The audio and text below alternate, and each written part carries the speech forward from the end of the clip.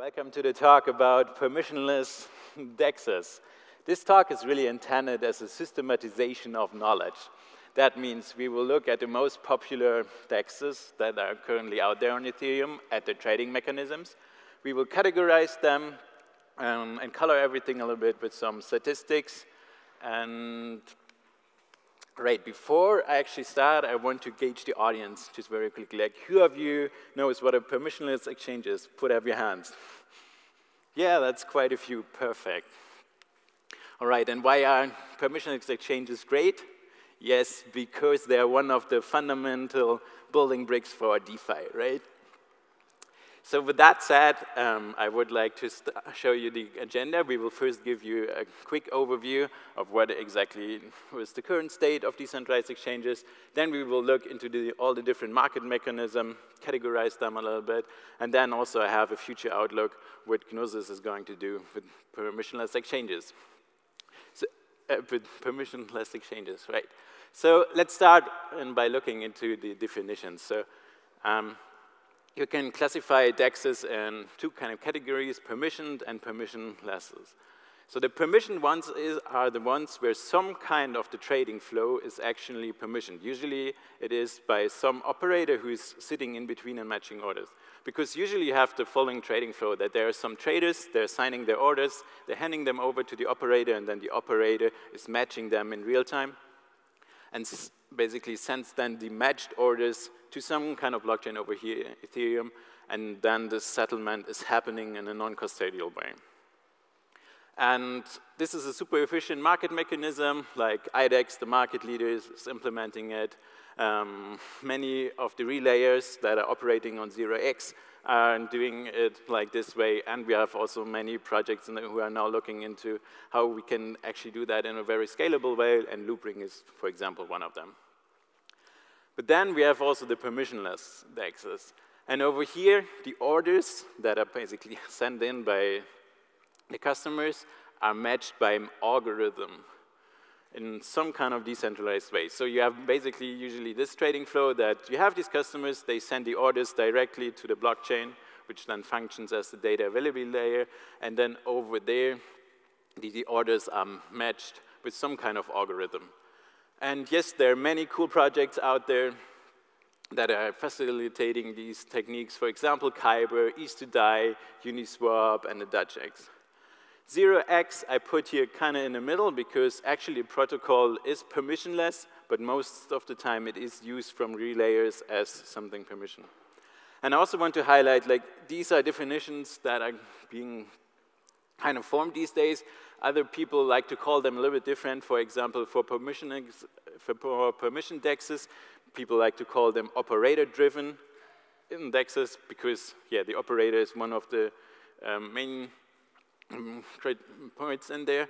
And for the permissionless ones, some people say that permissionless, in order that an exchange is really permissionless, everything has to be permissionless, not just the trading flow. I'm just mentioning that because some of these protocols that I'm putting over there, they have some permission part, for example, adding a token. Okay, let's look at the tentative features that these kind of exchanges are offering. So the permissioned DEXs, they usually have two pretty powerful features. And the first one is instant finality.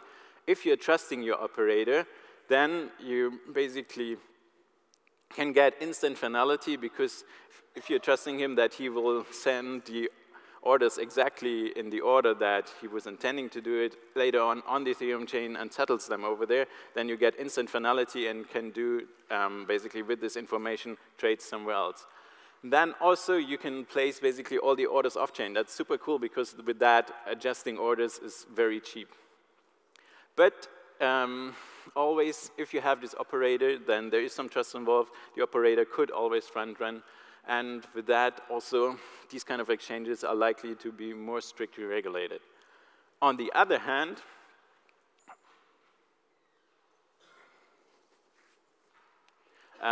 for these permissionless exchanges, we have also cool features. And the first one is an atomic trade. What do I mean with that? Basically, if I'm sending out a transaction to some blockchain and this transaction first makes a trade on one DEX and then also on the other DEX, I can kind of encode this transaction so that either both trades are made on these DEXs or none of the trades are made. And that's very powerful because with that you can basically make trades without any risks if these trades are related to each other. And then, that is really exciting, these permissionless exchanges usually provide some liveness guarantees. That means if you want to build a protocol on top of some exchange that allows you to do some trades, with these permissionless exchanges, you really have the guarantee that not tomorrow something happens and then everything is shut down and stopped. These protocols, they're really living on the blockchain, and with that, they will be available. Right. So let's look at some statistics. So what are about the market shares? So over here, I've plotted the transaction count over the last 30 days, kind of the average. And we see definitely, hey, IDEX is the market leader, pretty dominant with basically 50%. But then we have also 0x has also lots of activity going on there. And we have Kyber, East2Dai, Bancor, Delta, and Uniswap. And what do all they have in common?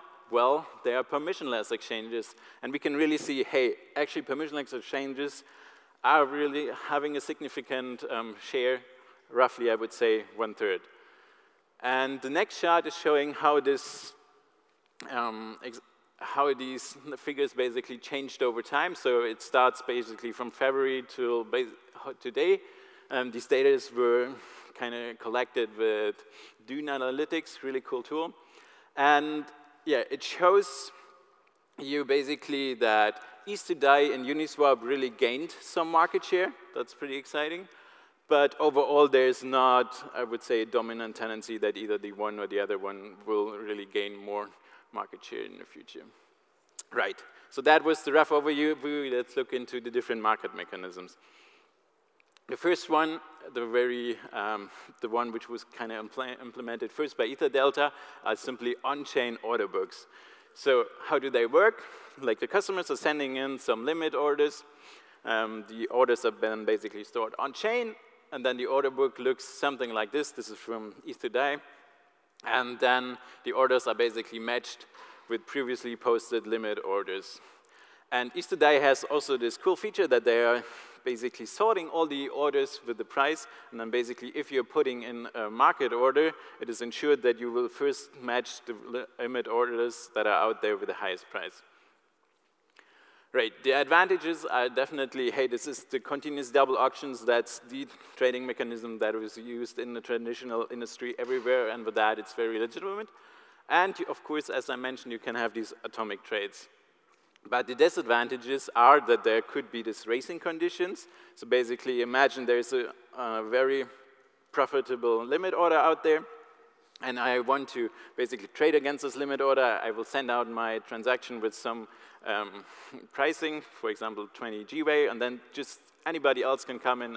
Actually, I also want to have this match with this limit order, and so he's sending just 25 GWay. And then there starts this bidding, and that's what people call the priority gas auctions. Right, then we have also a very popular trading mechanism, which was kind of coined by Vitalik, the X times Y equals K markets. Probably most of you just know it as the Uniswap markets. So these markets are working with some function. Basically, if you want to trade token A against token B, then you have a function over there that the tokens A times the tokens B should always be equal to some variant. And that basically gives you then this curve over here. And now trading is super easy.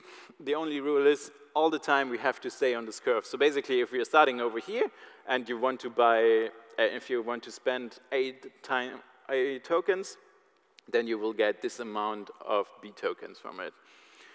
Super easy, right? And this is used by Uniswap, but also Kyber has these automatic price reserves, and they are basically implementing the same mechanism. It's not exactly like that.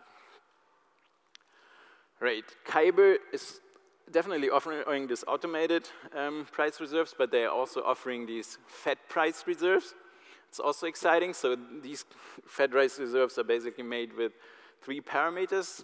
People need to maintain a price on chain. they need to maintain a target token ratio. Basically, if you're trading tokens A against B, like how much of the tokens A and B should, in average, the token contract hold? And then they are measuring basically the difference of, hey, what is the target and how much tokens they actually have, and that's then the delta T.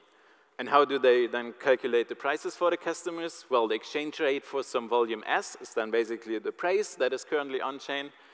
They multiply it with some function, which is slightly decreasing if the sell volume is bigger.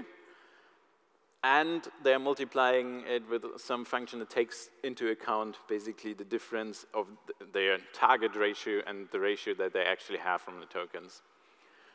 Yes, these markets are super cool because they have this automatic order book adjustment.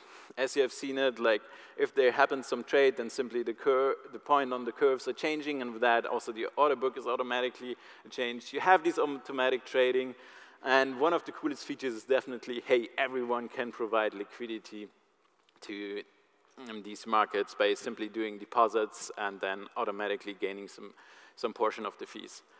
But the disadvantages are that these kind of order books are usually a little bit less expressive than limit order books. Another mechanism that was used also a lot during the ICO phase is basically the Dutch auction. It works like that you have a predefined amount of token that you want to sell, and you have a starting price of and this starting price then decreases over time. And also, over time, we are collecting some bidding orders, and then exactly at this point where the sell volume divided by the buy volume actually matches the price, that's where we are then basically stopping it and really doing the exchange. Everyone is getting the same price for the tokens they are buying. Right, it was used, or it is used by the Dutch exchange built with Gnosis, but it's also used in many liquidation mechanisms. The advantages is definitely that it bundles the liquidity over time, and it's really good for handling big sell orders. On the other hand, it has the huge disadvantage that the settlement is relatively slow. Now, I'm really excited about this mechanism. It's another auction mechanism. It's called the batch auctions. It works roughly like this, that we are collecting limit orders over time. Basically, you can see over here the blue line is the limit orders. I want to buy token A, I want to buy token B for token A, and the orange ones is kind of the inverse trade. And we're collecting these over time, and then at some point, after some minutes, we are closing the batch, and then we have a usual order book, but the order book is kind of overlapping. And now, for this overlapping order book, we want to calculate the optimal price. That's exactly there where the order books are meeting, because this price will basically allow the highest trading volume for the market to be matched. Right. And once we have this optimal price, we can settle all orders exactly with that price. And with that, we think we have a very fair price falling. And the cool thing about this market mechanism is that you can combine it with ring trades. What is the ring trade? Imagine we have over here these three tokens, A, B, and C. And you have, let's imagine you have only a sell order from A to B, but not the inverse one. Then usually you couldn't do any trade. But if it also happens that you have an order from B to C and an order from C to A, and if these actually then match up with prices and volumes, then you can actually settle the complete ring. And that's pretty cool. That helps especially in fragmented liquidity situations a lot, that you're basically just closing a ring and by that get further liquidity. So if you're considering batch auctions and ring trades, if they're combined very well, you get kind of the following advantages. Definitely, you can also bundle liquidity over time. We do not really have front running because we can do this price finding in a very decentralized way, so there's not really an operator. And also, basically, because all the limit orders are not matched at the limit price, but at a price that is later on calculated, the front running issue with gas auction is also pretty much eliminated. And of course, it allows these ring trades, which will provide more liquidity. But the downsides are a little bit that, hey, we have a little bit slower finality, like just some minutes. And also with that, arbitrage is always a little bit riskier. Right, so these were basically all the permissionless exchanges mechanism that I quickly wanted to show. And here is one more time basically how a permissioned exchange or an operator-driven exchange works. It's basically the following way that, hey, we have our customers over here. They are signing with their private keys their orders. These orders are then sent to the operator. The operator is doing the actual matching and sends these matched orders to the Ethereum chain. And now the Ethereum chain is verifying all the signatures that were previously given by the customers, and with that basically settles everything in a non-custodial way. So I know probably this was all a lot of information, but I've summed it up for you guys over here. So this is the feature matrix of many exchanges that are out there. On the left-hand side, you see many of the features we were just talking about, and on the top, definitely, you see the exchanges.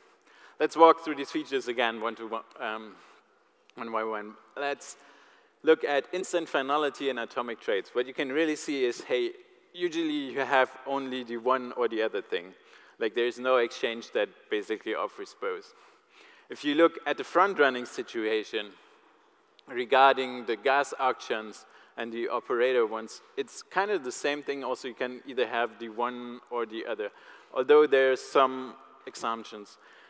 I want to mention over here that also Uniswap and Kyber and also Isudai have kind of found ways around these gas auctions, especially if they allow their customers to define a minimal slippage.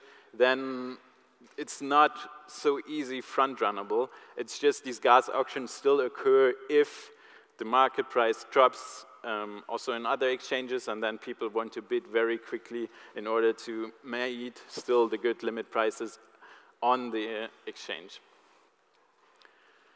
Right, the batch auctions, as I mentioned before, they're not so easy to be front-run. And then we have the next feature, the ring trades. These ring trades, they can be included either in these batch auctions very easily, or Loopring, another very cool project. It's also trying to incorporate them in a usual limit order book exchange.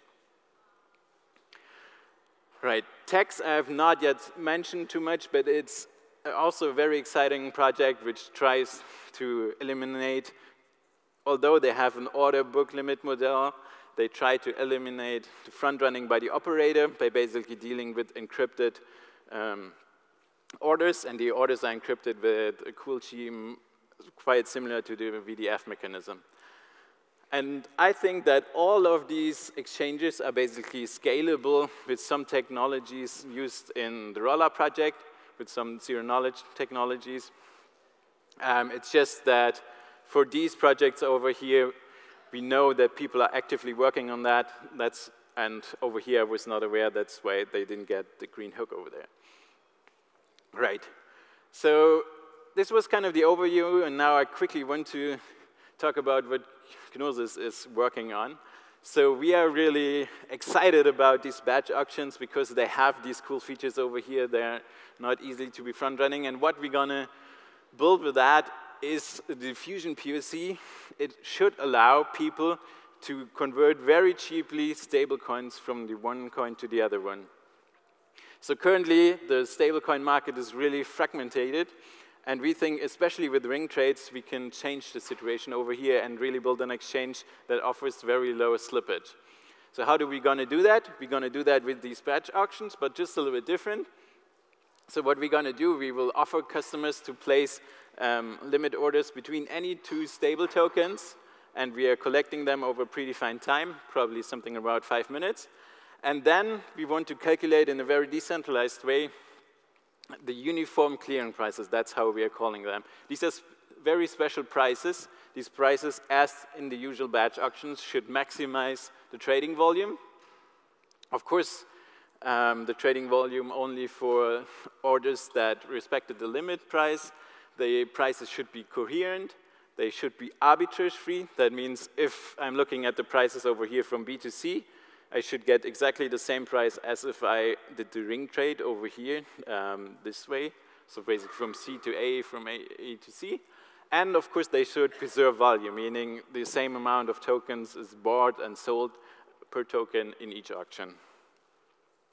So I know this is not easily to understand and visualize, but we tried it over here. Imagine, now we have collected all the different orders between the different stable coins, and we are basically getting between of these, for each of these token pairs, we are getting these overlapping order books.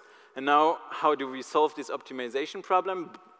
Basically, what we are doing, we are mapping these order books into a multi-dimensional space where the axes are basically the prices, and then each dot over there represents a set of prices that is arbitrage-free, and then we are checking how much volume can we actually match with exactly these prices.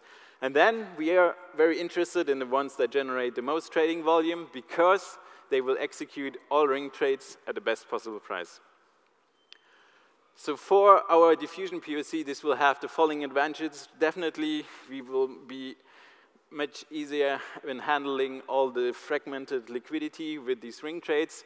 The sellers and the buyers' liquidity is bundled, again, over time. That really facilitates matching between sellers and buyers.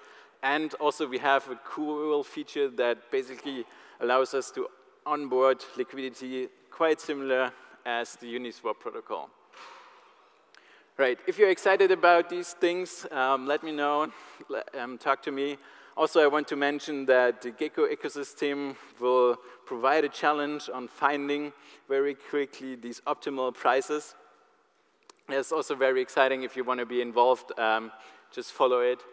And yeah, with that, I would like to thank you all for your attention. And of course, I want to thank the team that is working on these cool projects.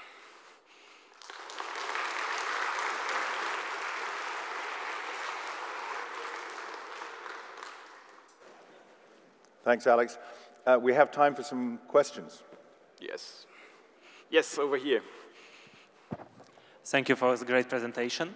You mentioned front-running problem, like gas action front-running, but we actually have also miner front-running problem. So malicious miner can insert their own transaction into batches before execution of traders' transactions. So do we have effective mechanism of preventing it for on-chain order books or XYK markets? Sorry, I did not understand it completely. So you were talking about front-running by miners. Yes. Until there, I get it. Okay, and then?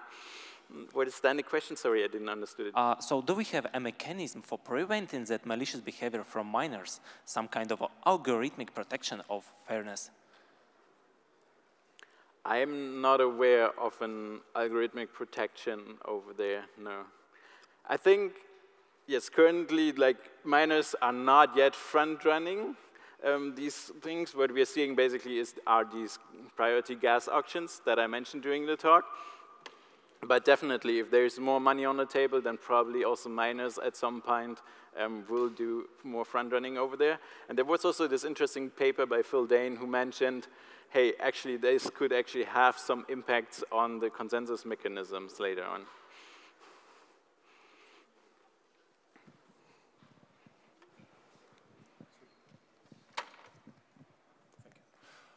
Thank you for the presentation. Aren't you afraid of the fragmentation of the coins? So having an exchange with multiple coins, there might be a situation in which there is no offer or no demand. So for example, people are offering, asking for a certain price for coins from coin X to coin Z when there is no actually demand for that. I don't know if... Sorry, like now I'm studying better, now I'm hearing the questions better. You have to help me out one more time. Yeah, you actually showed the graph before where you see all the possible exchanges. Like if in the ring structure, can I have, for example, have token A, B, C, and D and exchange them freely from A to B, from A to C, from A to D, right? Yes, if there are basically limit orders that are connecting these tokens, and if we can find prices that basically met all these criteria, then definitely we can connect exactly. them. Like, aren't you afraid of this limitation? Like, if I have enough people that wants to buy and sell this pair? Yes. Yeah, actually, I mean, do you think this is a problem or not really? So I think, especially for these stable coins and so on, we have kind of this fragmented market, because usually, and if I'm looking at all the other markets, you have dominant currencies. Let it be Ether, let it be US dollars, others, and so on. But over there in the stablecoin market, currently we see actually there is not really a dominant one. And then, hey, how does the situation now change if you don't have dominant currencies? And we think with our mechanism, we actually found a good way to tackle that. Thank you for the talk.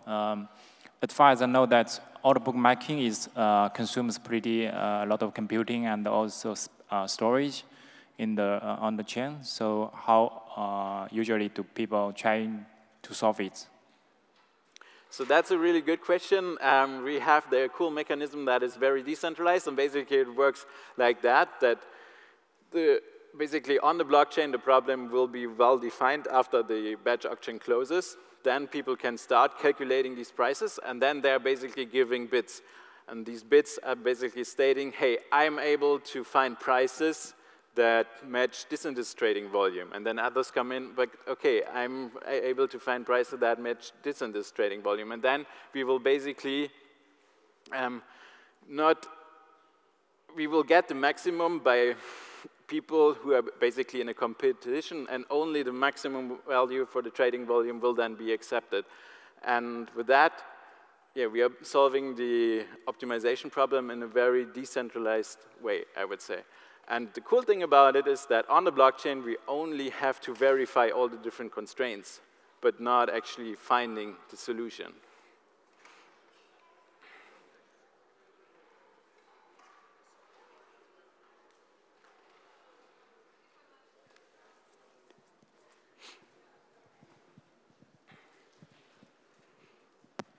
Hi there.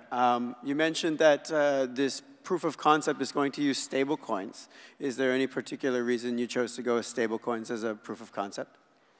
Yes, good questions. Definitely we will at the beginning focus on stablecoins, but later on we for sure want to add more coins, also more volatile ones. But we think that this market mechanism will work especially well with stablecoins, because these batch auctions, they are a little bit slower from the finality point of view, from the settlement.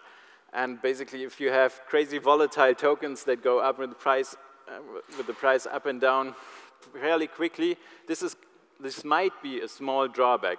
And so we said, okay, let's first focus really on these stable coins. Over there, we don't have these crazy fluctuations, and then actually the slow finality is not a big disadvantage. Right.